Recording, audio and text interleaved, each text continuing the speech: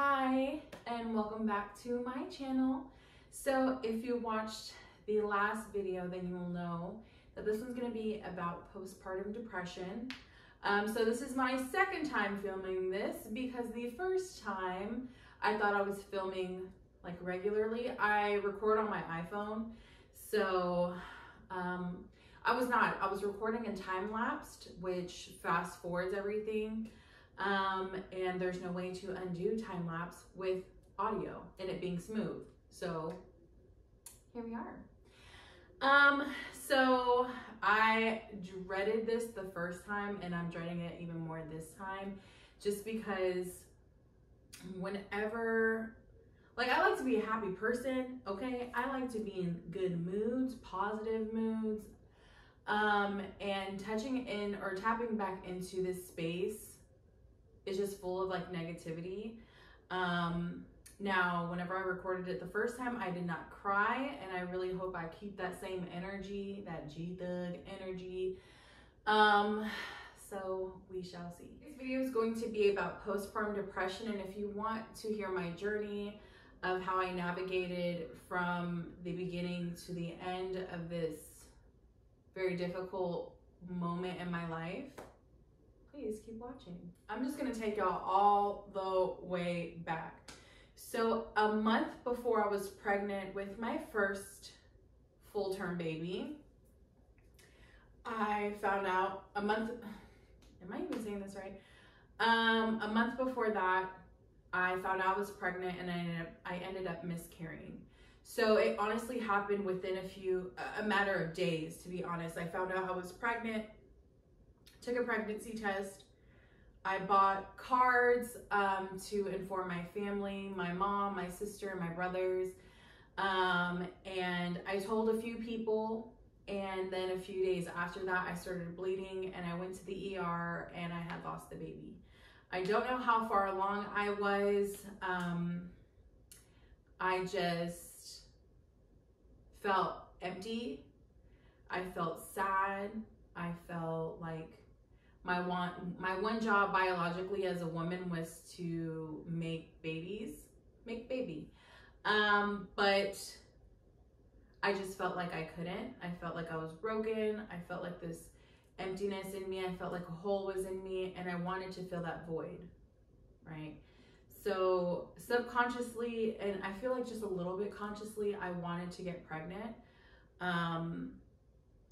It was just kind of like, I just wanted to fill that void. I just wanted to be like whole again, right? And honestly, like when I talk about things, it's in a matter of past tense. I don't currently feel that way now, obviously. But also it's just kind of like, I'm just expressing to you what I felt in that moment. Even though it doesn't sound right, even though it sounds a little kooky, there's things in this journey that I'm going to talk about that just are like, what the actual fuck are you talking about? Like, that doesn't make sense. I understand that, but I want to be completely transparent, honest with how I was feeling, what I was thinking, just throughout. Okay, so I get how crazy and silly it may seem, right? Anyway, so a month after we experienced that miscarriage, I remember the day after, me and my boyfriend at the time went to go have brunch together, and I just didn't want to think about it, right? I didn't want to face what happened. And whenever I was by myself, I cried and I bled a lot. And every time I went to the restroom, it was like a constant reminder of what was currently happening, right? Regardless of the situation or who I was around. Anywho, I was blessed the next month with another pregnancy and I got to carry her full term, actually a week longer than full term. She was born at 41 weeks. And throughout my pregnancy, I wasn't experiencing depression.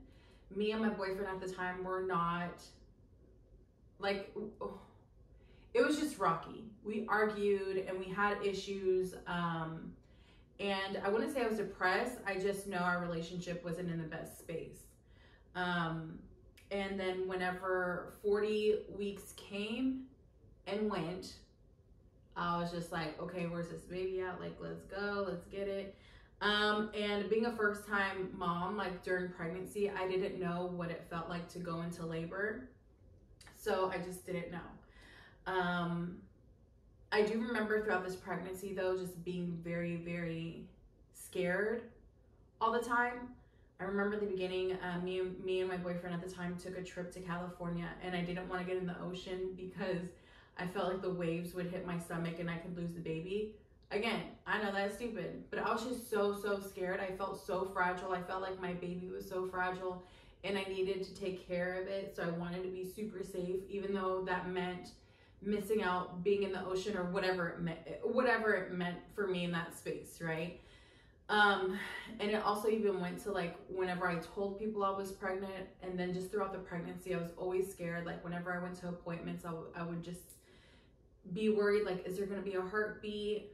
Is my baby healthy? You know, whenever they take your blood to check for abnormalities, like I was just like, is baby okay? So throughout that pregnancy, not only was my relationship just rocky, but I was also just so fearful of my pregnancy and being able to carry the baby full term, and just every worry crossed my mind, right? So at 40 weeks, baby wasn't here. I was twerking, I was doing everything, bouncing on my ball. Like I was trying to like get my body going into like labor, like let's go, like what are we waiting for?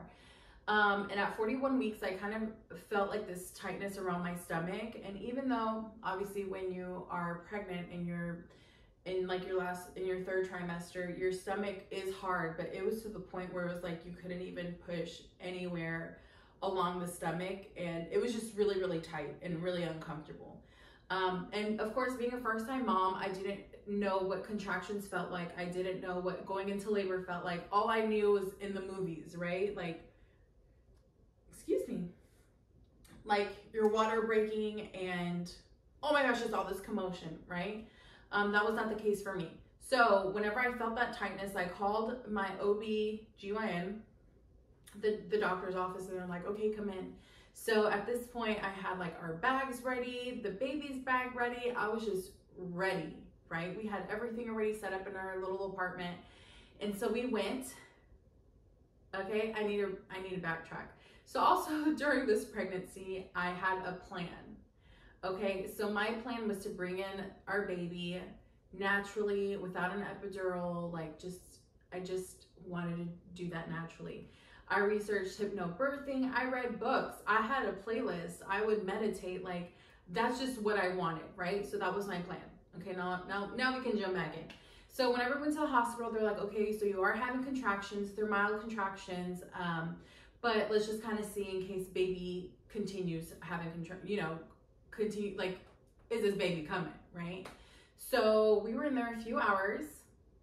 I wasn't dilated whatsoever. My cervix was not soft at all. Like my baby was chilling, right? Well, then at one point the nurse came in and was like, okay, if we don't have any action soon, you're gonna have to get a C-section. And that is the complete opposite of my fucking plan, okay? Like I knew what I wanted, right? And that was not what I wanted. I did not want a C-section. So that just created this panic in me where I was like, oh my God. And also before going in, I didn't want any Pitocin. I didn't want anything. Like just let me and baby do our thing, okay? We were made for this, okay? Like we got this. So also because this is my first baby, I didn't know how much power in the room I held. So I didn't know that I could tell her no. I wanted us to be safe. I wanted my baby here. There's just so many different things playing in my mind. And I also, like reflecting, felt like I was very much so bullied whenever I was in labor with my baby, with my first baby. Long story short, after she gave me those two options, have commotion or C-section, I was like, we gotta have some commotion.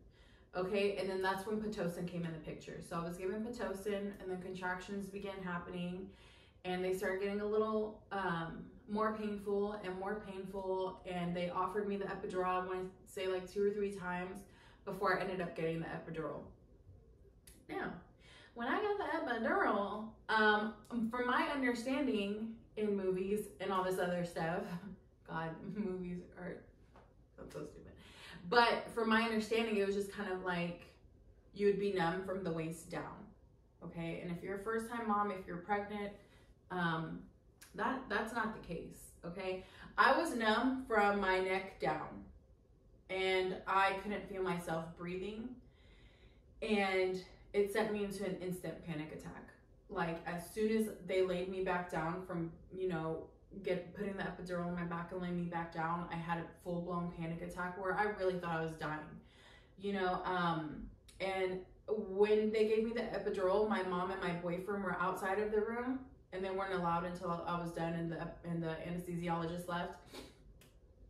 So it's just the anesthesiologist and a nurse there, and they're trying to calm me. They put the oxygen mask on me, and I just could not catch my breath. I could not breathe.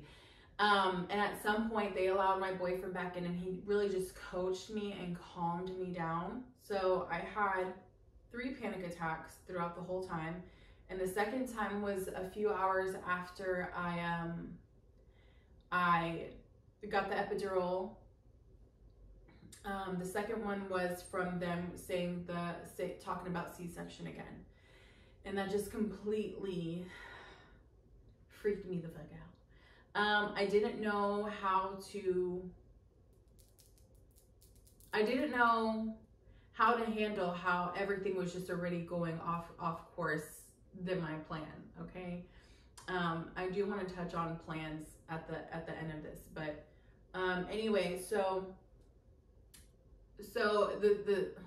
I'm just hopping everywhere. So as far as the epidural goes, me and the anesthesiologist, you know, conversed about me needing to feel something in order to feel like it's okay, if that makes sense. Like, I need to feel like my chest, and if I feel contractions, it's okay. Like I'm, you know, and it sounds weird to say that, but I needed to feel something, you know. So she turned down the amount of epidural the medicine I was getting, to the point where I had a little bit of control. Like, if I was in pain, I could hit a button and it would drip some more. But I'm not quite sure how she did it, but essentially, like, if it hurt too much, I could hit a button, and if I started freaking out again, I could hit another button, and it'd be, and you know what I mean? Like, I had a little bit of control of that. Anyways, long story short, I had 3 panic attacks, and while I was in labor, or whatever you would want to call this, I threw up like multiple times.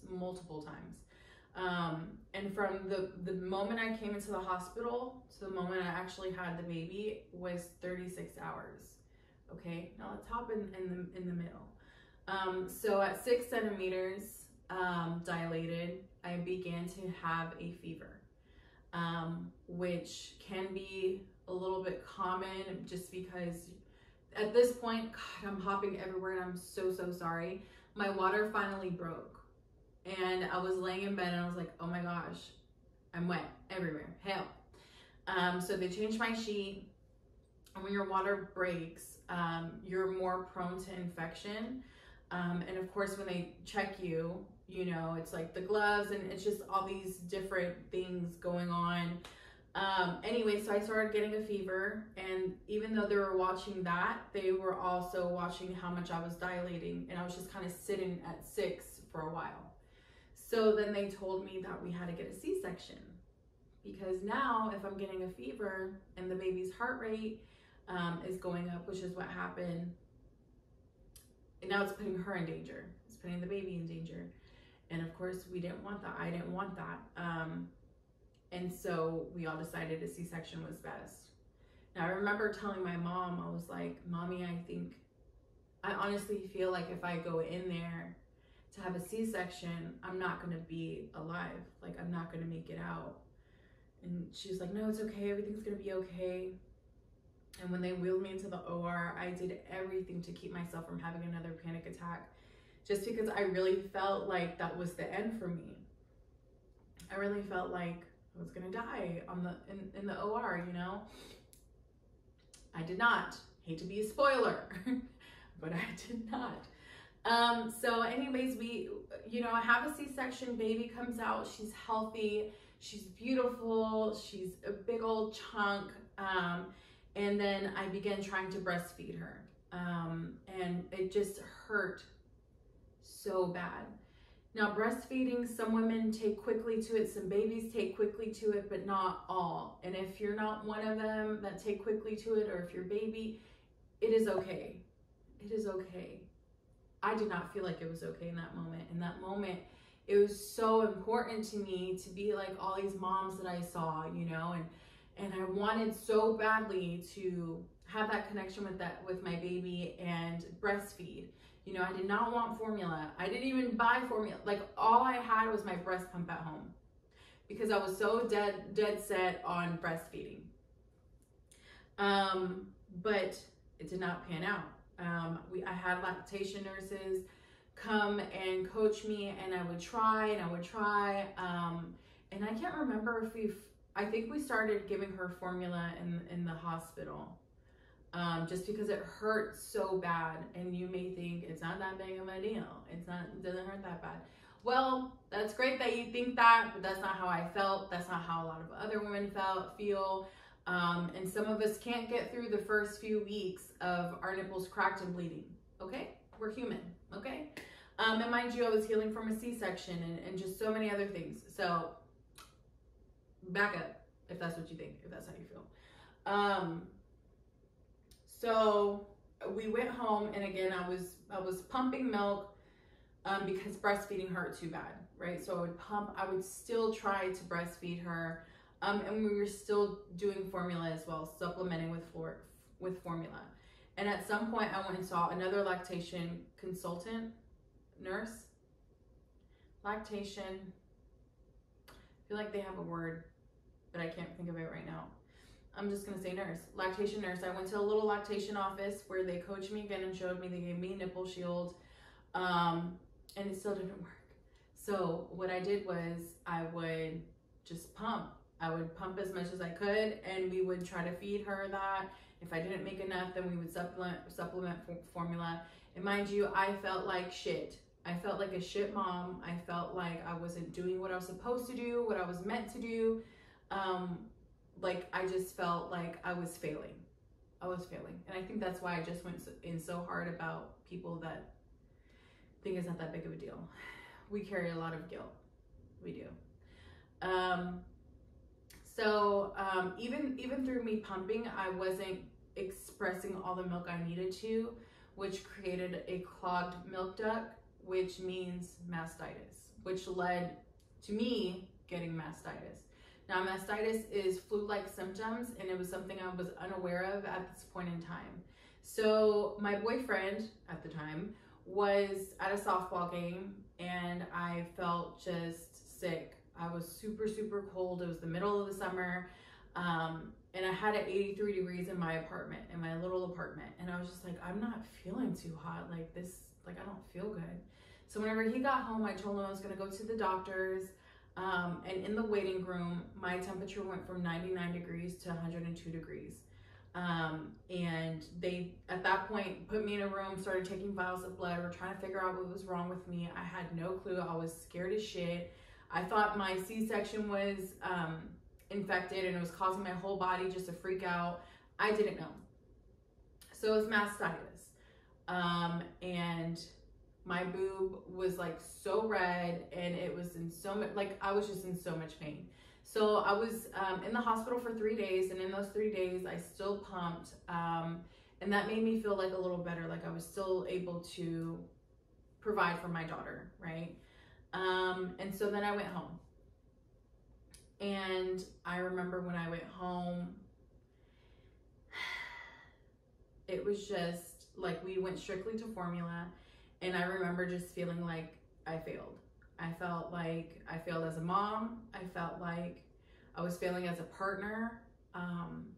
And personally, I felt so lonely. I felt so just sad. I didn't know what I was doing with my baby. I would watch YouTube videos, a day in the life of a mom, of a stay-at-home mom, just to learn how to speak to your baby, how to act, like what to do. I was just so lost. You know, I felt like I wasn't really connecting with her because I was just so lost in my mind, right? So whenever I started feeling this way, and I started kind of feeling it intensify a little bit, and then that's when I started reading up on postpartum depression, I sought out a therapist. And from there, she recommended me to a psychiatrist. And from the psychiatrist, I got put on antidepressants. I was on antidepressants for about a week when I realized, like, this ain't the one for me. This is not the drug for me. This is not the pill for me, because it just made me so sleepy. And mind you, you have a newborn, so sleepy is like a new characteristic that you just have. But it made me even more sleepy. And so in the time of me switching up the meds and still talking to my therapist and the psychiatrist, I had an IUD put in. Okay, I had the copper IUD put in. And the reason why I chose that one is because I was already experiencing postpartum depression pretty badly at that time. And I didn't want anything with hormones in it that would push me over the edge to hurt myself. So really quick, I just want to dive in a little deeper of what I was experiencing. So while I was seeing a therapist and a psychiatrist, whenever I was at home with my baby, I was so scared. I want to say scared. Because I was scared of my thoughts when I was alone. So my thoughts were full of suicide. I had 2 different plans of committing suicide. And I remember just feeling like this darkness, like just feeling it, you know? And I remember I would rock my baby to sleep and I could just feel it. And I was just like, you can't have her. And I know that, take it with a grain of salt. You can say and think what you want to think. This is just how I felt and what I was seeing and feeling and hearing. I would see things that would make suicide seem inviting and not so scary.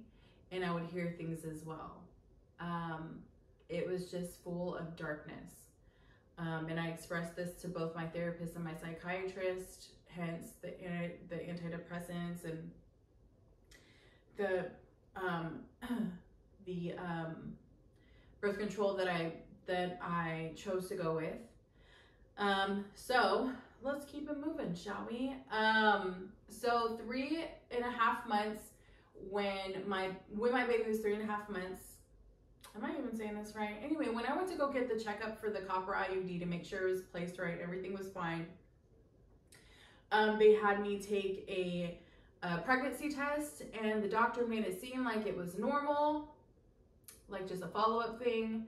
Long story short, I was pregnant again. I was very, very distraught. I was very caught off guard. I felt like this was like a whole movie, like I'm waiting for somebody to pop out and just say it was a joke. But in this time, again, my relationship was not good.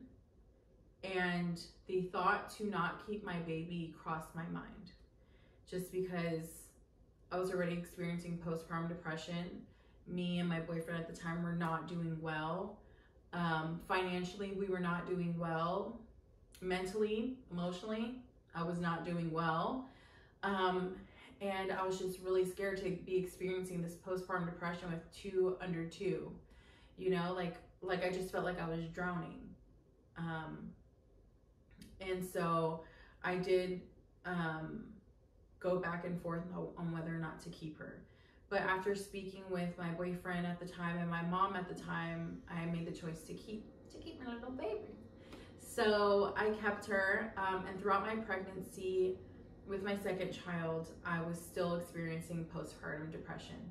I called the suicide hotline just one time, and I told them that I had a plan, but that I was gonna wait till after the baby was born, that I didn't want to take her out with me.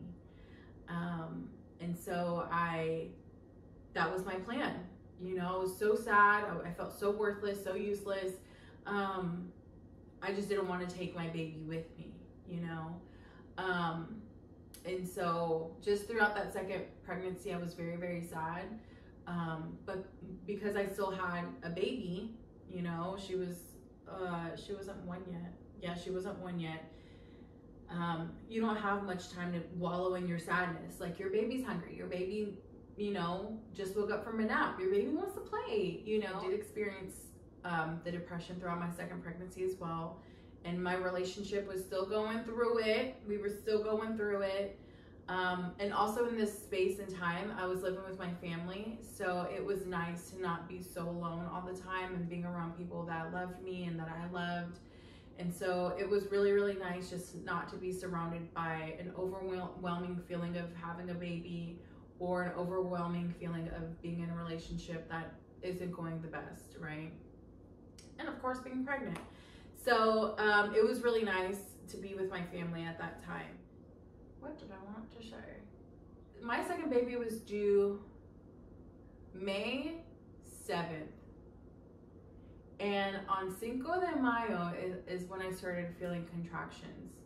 And so my sister took me to the hospital. I remember taking my last picture of me being pregnant. And it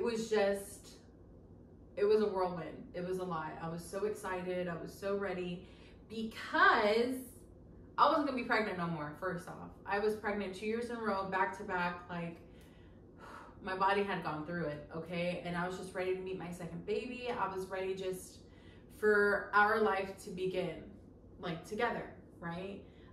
Also, fun fact, at my first OB appointment with my second pregnancy, the first appointment, I told her, when I gave birth to this baby, I want to be tied, burned. I want whatever can get me pregnant. Like, I don't want to be pregnant no more, okay? So I was also excited about that because I just felt like finally I could get a chance to kind of breathe and really focus on the family that I have and possibly even focus on me and what I want and my dreams, you know? Like, I think being a mom is incredible, but I think our identity, whether it be wife, daughter, mom, your own identity, like who you are, they are all so important and vital.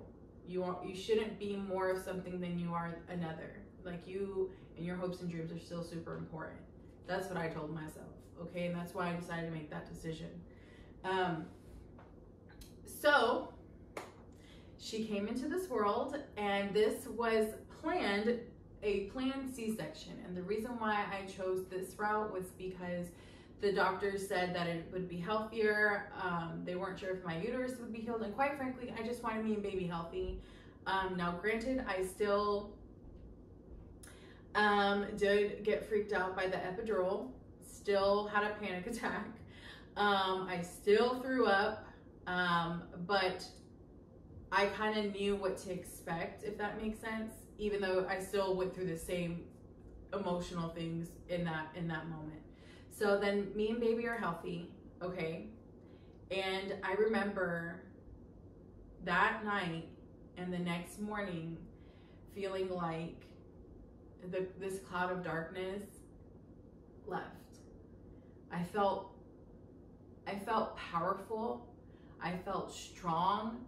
I felt happiness, peace, joy. I felt so many positive feelings, and I'm not quite sure what it was that really just moved this darkness away, but I'm so blessed and happy that it did. And so my first baby's name is Penelope, and then my second baby's name is Stella. And I just call Stella like my little angel baby because she ironically delivered me from that depression. And whether it be like she just, like that pregnancy just, or the delivery just kind of put my hormones back in check or whatever it was, I would have never experienced that had I decided not to keep her. You know, I would have never been able to experience her. And so she's just like my little angel baby, and I'm so blessed to have her and to have had a healthy pregnancy and healthy delivery. After I had her, I remember wanting to breastfeed and having this want to like push through any pain and hurt. Like, I can do this. I just felt so powerful. It was like, chapped nipples, that ain't no big deal. You know what I mean? So I was just like, I can do this. And I also knew she was my last baby. So I was just like, I want to do this. I want to try my very hardest to do this. It didn't work out. Breastfeeding did not work out, but I didn't take it as hardly as I did the first time, or as hard as I did the first time. Just because I granted myself grace. You know, I have 2 under 2. I have my one and a half year old. She was 13 months old when Stella was born. And my 13-month-old who's waking up at the butt crack of dawn, while I have her sister, my newborn baby, waking up every hour and a half, every 2 hours, every 30 minutes, whatever it may be. You know, so I granted myself grace, and we switched her to formula as soon as we got home. And also in the hospital, I wasn't producing milk yet, and she was losing weight, and so we gave her formula in the hospital too. And I have to be honest that once we did that, I did cry, just because I was like, oh, I can do this, I can do this, you know, but my boobs weren't doing this. They weren't doing this. So and the thing is, it's like, it was okay. It was okay. My babies were healthy. It's okay. So I think something that really helped me out in that moment, even though I wasn't the happiest about that decision, was just granting myself grace. Like, it's okay. It's okay. I think just reflecting on my postpartum depression journey, my word of advice for any expecting moms is, don't have a plan. First off, we have no control how this baby's gonna come into this world. Just let your baby come, you know, and have no expectations. There's kids outside. I don't know if y'all can hear them. Or there's people outside playing. I normally record at night, but today I did it a little bit earlier. So yeah, that would be my word of advice, is do not have a plan. Be on the no plan plan. Be on the healthy baby, healthy mommy plan, whatever that looks like. And then also, if you are experiencing postpartum depression, just know that you aren't alone. And please, please, please explore every tool available to you to seek help, to listen, to feel heard. And you got this. You got this, mama. I'm trying to think of what else I wanted to say. I think that's it. I think that's all I wanted to say. I do this at the end of every video. I'm like, is there anything else? I think that's it. I just want you to know that you're so loved. You're not alone. You have so much purpose in this world. And I love you, girl. Thank y'all so much for watching. The next video I have planned is the day in the life of a makeup artist, and I am excited. I think I'm gonna film this during a music video shoot. I think. But we gonna see. We gonna see. Okay. Well, thank you guys again so much for watching. Thank you for your support. It means so much to me. I hope y'all have a beautiful, beautiful day, and I'll see y'all soon.